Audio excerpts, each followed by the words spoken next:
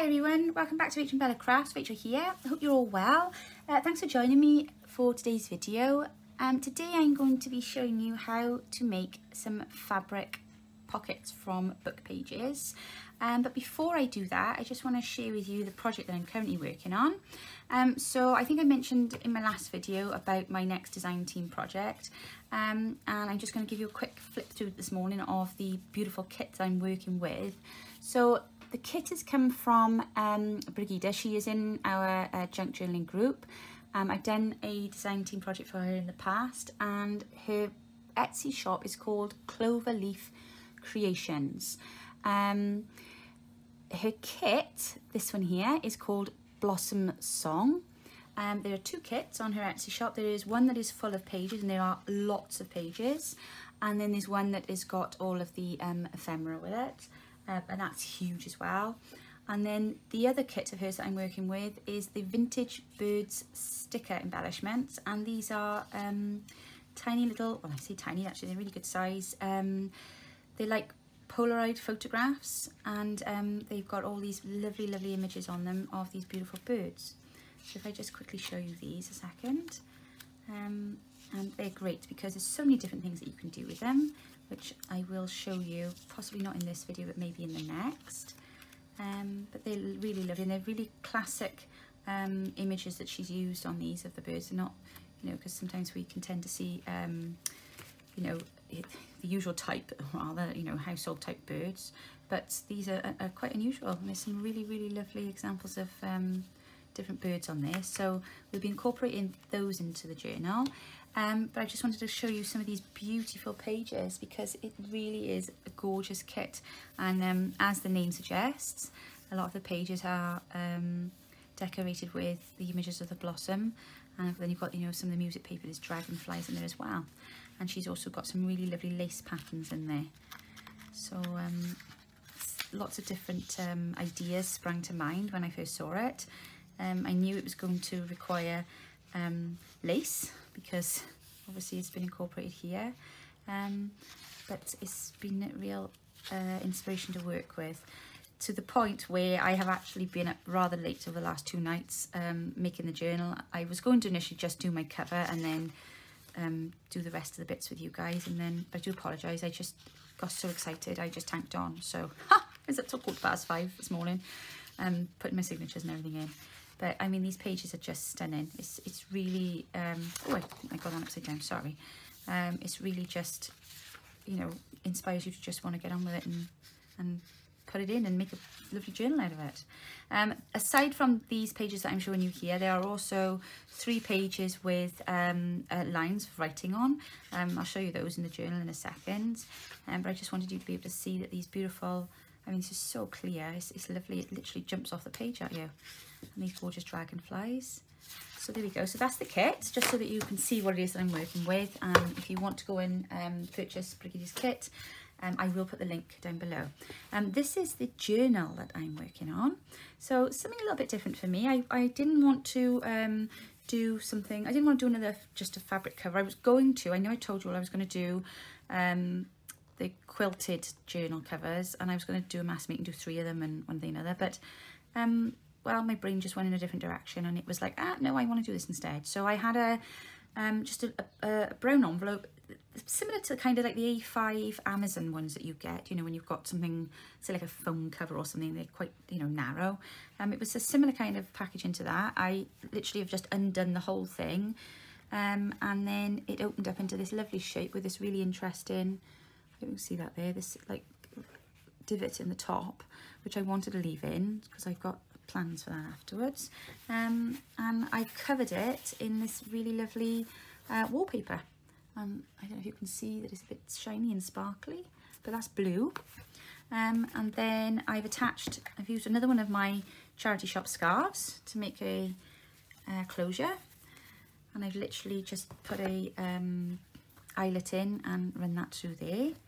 So I mean, I'm sure I'll do that a bit tidy when I put it on. And on the front's not finished just yet, but I've started with a book page sewn onto a piece of our vintage quilt, and I've put a piece of the kit ephemera behind it, and then I've used one of these lovely bird embellishments, and I've also stitched that onto a piece of quilt, and then I've just gone around it then with the gold edging, and the same here. And then as a closure, I've been inspired by Bella's last journal, so I wanted to try using the elastics.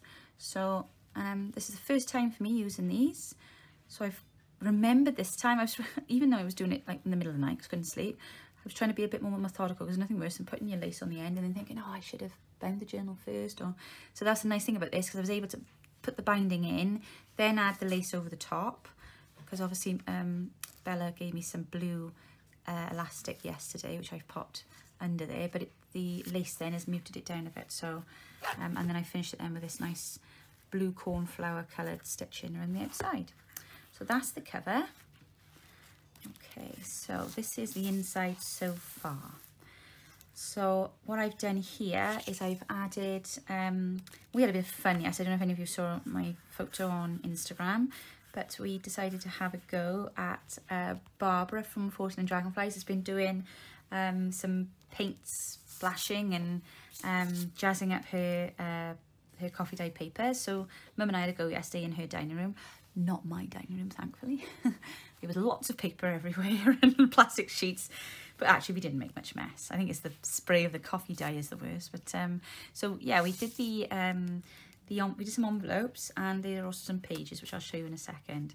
So I've added this bit of lace here just to give it the front a bit of detail there. Then when you open it up, and then this then flips out, and then in here then you'll have a tuck spot, and then can you see that size? Anything? No, there we go. In there's a tuck spot, and then in there is a pocket where I plan to put a large tag.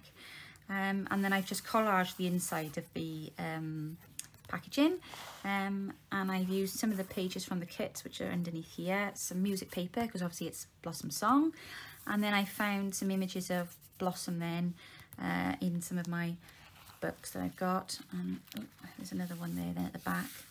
That's an actual, I think that's out of a, I'm not sure that came out of a magazine actually, but again that's a lovely image there, a photographic image of Blossom, and then another piece of the kit here. So I just thought it would just, you know, made it a bit more interesting. And then the kit pages, so far I've done nothing to the pages, I've literally just put them together, and I've just added lace on all of the kit pages. Here's one of the pages that we did yesterday. So I was really pleased how they came out. So we did, oh my goodness, what did we use? We used acrylics actually, because Mum had tried it with watercolours, but it was a bit too muted. So we used acrylics. We watered down some acrylic paints, and Mum had the gold watercolour palette paints, and then we coffee sprayed it all first, and then we threw on the salt, which is what's given this lovely speckled decals kind of effect. But I love them, I think they're fab. So again, like I say, our first attempt, I'm sure we'll as we play about with it, you know, it'll be good to try some different things, but I just think they're lovely, and I thought they went really well with this kit, because you know the way that the colours they lighten and they darken throughout the kit, and again the papers did that. So I've put quite a few coffee papers in this journal because I want it to be you know, so that whoever has it, they can write in it or add to it, what have you. So obviously I've got plans of some ephemera to put in, which I'm going to hopefully get some of them done with you guys. But a lot of it I want to leave, this is an example now of a writing page, but I really wanted to be able to leave it so that somebody can put their own impression on it. I love this page, I think that's just stunning. But yeah, so I've got a couple of old book pages in here as well that have got this really interesting aging effect to it. Another one of our pages we did there. Another one of the book pages, a writing page. That's lovely, isn't it? So I've tried to incorporate my laces with the colours of the kit. There's my elastic there, so obviously that's not in place tight yet because I haven't finished, but at the moment I'm still able to take the pages in and out now to work on them, because I want to stitch some of these as well. So I haven't done any of that yet. I've literally just put the signature together and then cut them all into size and then place them all in the journal. So that's another one. That's one of my plain coffee dye papers I did in the garden the other day. And then they blue all around the lawn, which was quite funny. I love that page. I absolutely love Blossom. It's I love blossom trees. I just love that time of year, and it's so short, isn't it? It's, you know, it's on the tree but for a minute, and then, well, in Wales anyway, usually we have the May blossom come out, and then we'll have winds and weathers, and within a week it's all over the floor. But just for that short period of time, you have all that splash of colour after, you know, the bleakness of winter. That's just stunning, that page. I love that. So plenty of writing space, and then plenty of, you know, space for creativity. This is the other, oh no, it wasn't from a magazine, I do apologise. It was from a like a calendar diary book. It was.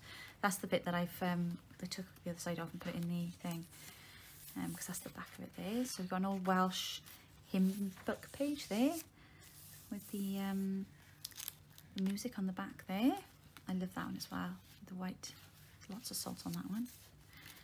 And there's another one, and then we've got another vintage book page.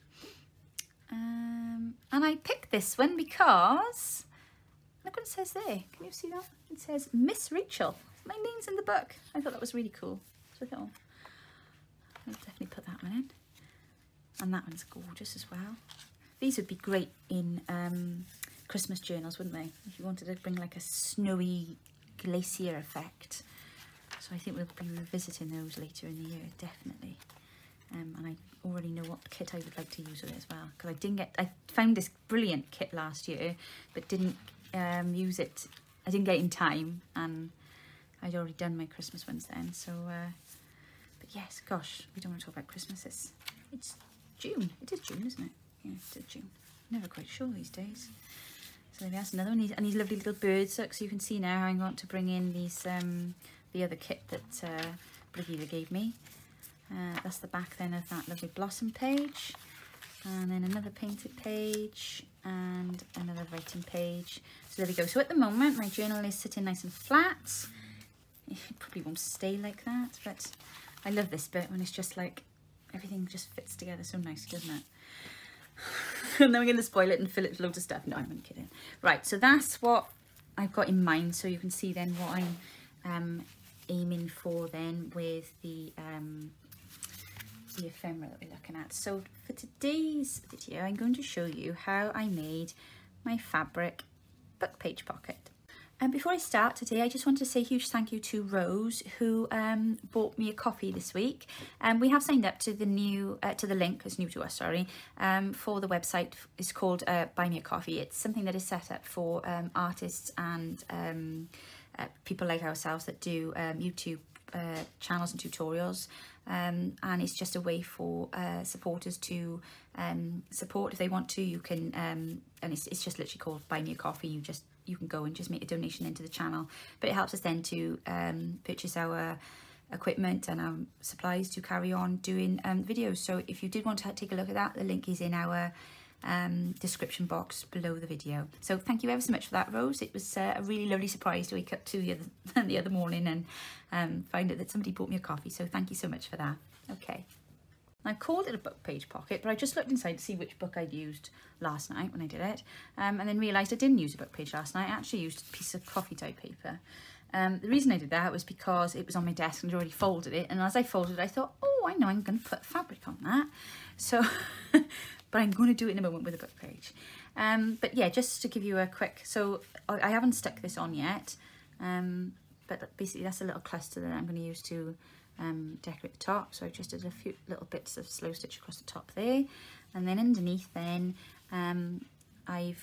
this is an old tablecloth, and I cut it down. I like the blue. I thought it went well with the different types of blue in the kit, and I've simply stitched it onto the coffee dye paper, and then I've added this lovely blue lace trim, and then I've added some of this beaded trim on top of that there. But I do intend then to place my little cluster on the top, because I think I just finished it off nicely. Okay, so without further ado, let's crack on.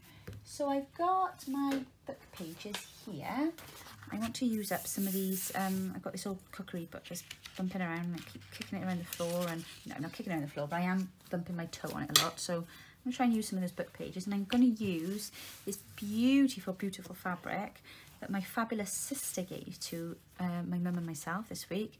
My sister, she's also very clever. She sews, she makes her own haberdashery items in the house. So she's just made, well, she's redecorated her living room, and she's done it in this most beautiful teal colour, actually not far off. I don't know if you can see my file folder here, very similar to this colour here. And she's made these beautiful blinds. I think they call Roman blinds, the ones that fold out and down like that. She's made these beautiful blinds, and she's given us the leftover fabrics. So this is the fabric that is on the blinds in my sister's living room, and they are fabulous. I did pop down to see her room the other day, and it looks really, really nice. So I'm going to use a section of this because I like all the different blues that are in it, and these elements here that kind of go with the gold bits that I want to put into the journal as well. So I'm going to just cut a piece of this off. So first of all, what you need is a book page.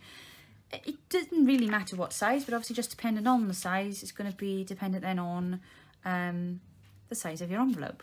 Now this one here that I did last night is quite a large one, but we could do these at any size at all.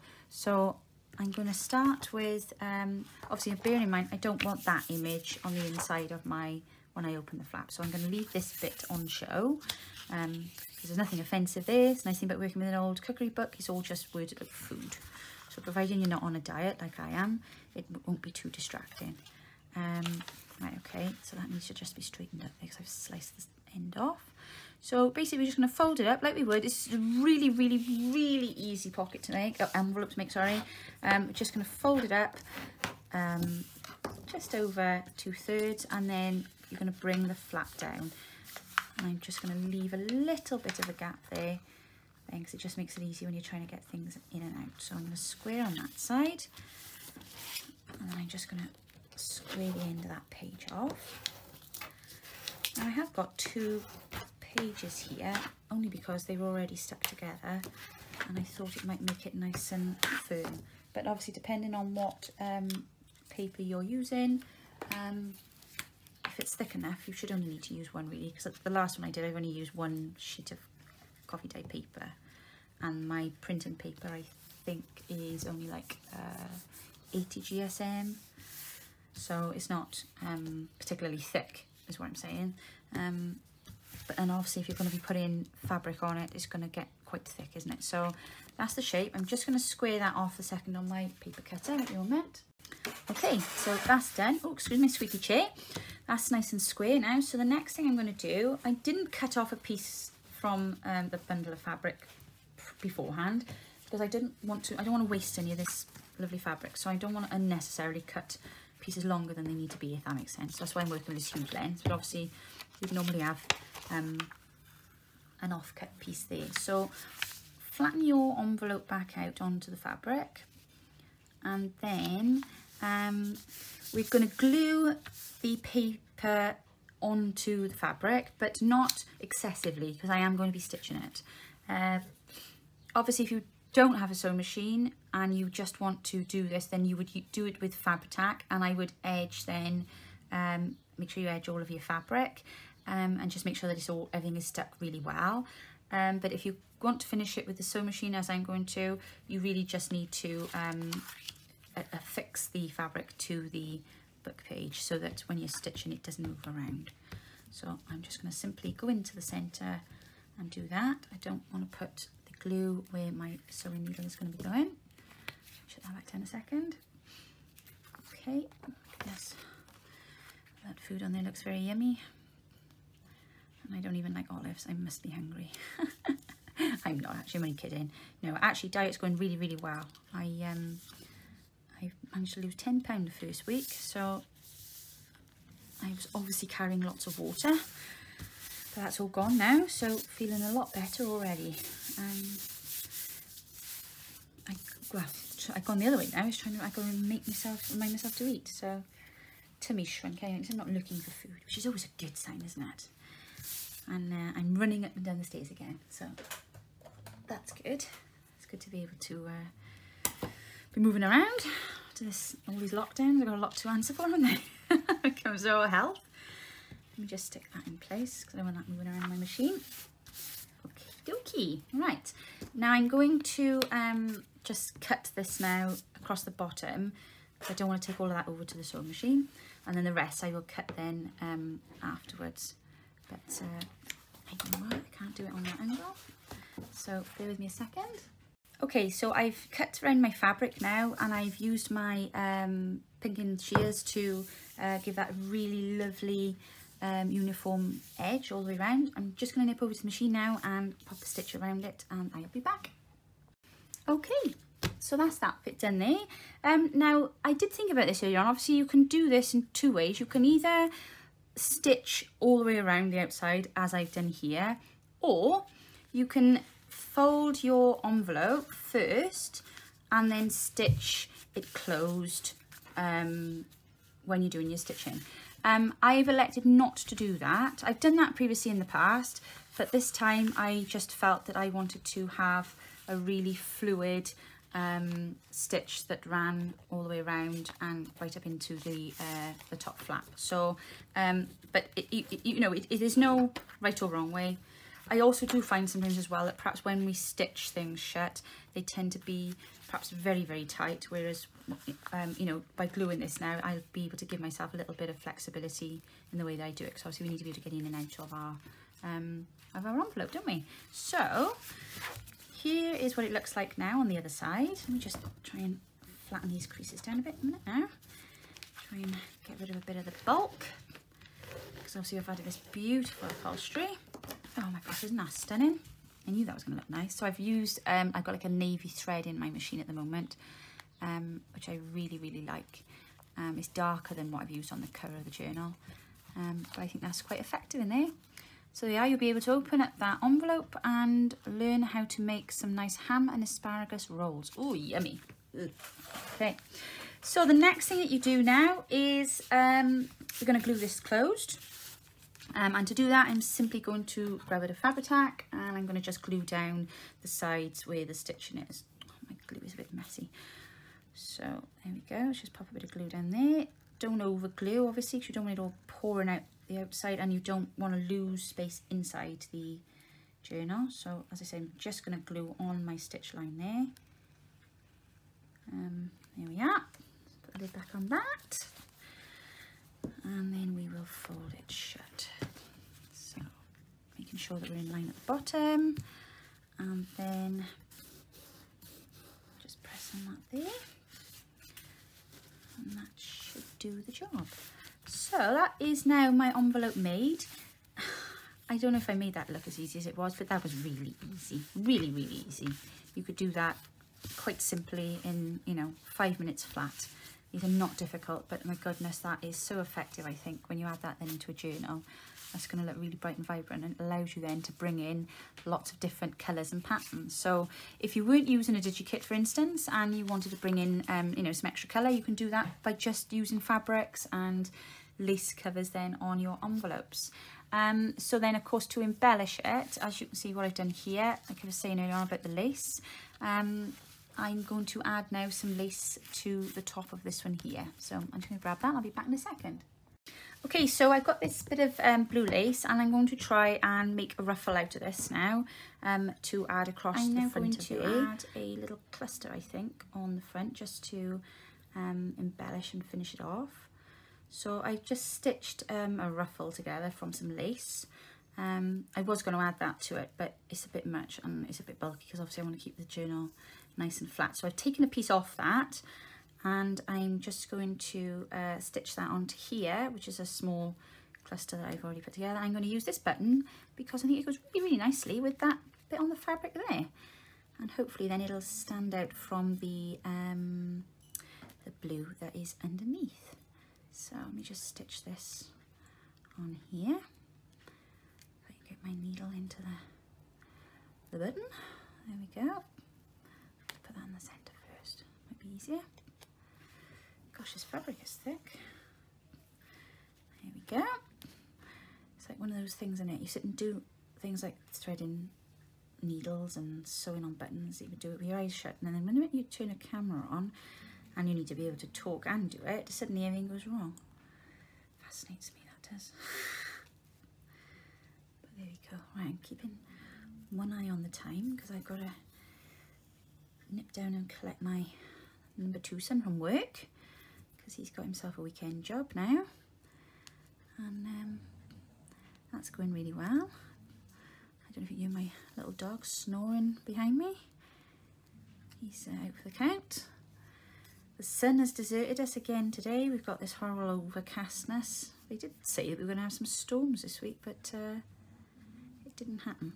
So it just went really cool instead. So thank you, Lexi, for telling me that you've got my rain. Please hang on to it, because I really don't want it back. Or I hope you'll see it blow somewhere else, but we don't want it back. But we would like some of that nice warm weather back, because I know we complain because we're not used to it, but my golly, when it goes, then you realise you miss it. But here we are. So, and I'm just going to place that then on there. I'm not going to stitch it on to the the envelope, because obviously otherwise it'll come through underneath.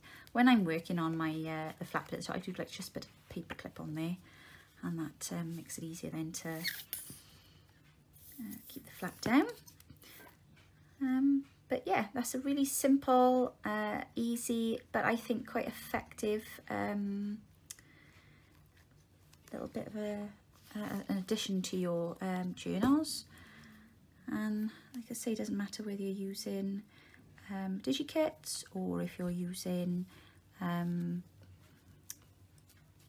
know, normal papers or vintage papers or whatever, because if you're making this envelope, you can use anything to cover it and it'll fit for any theme.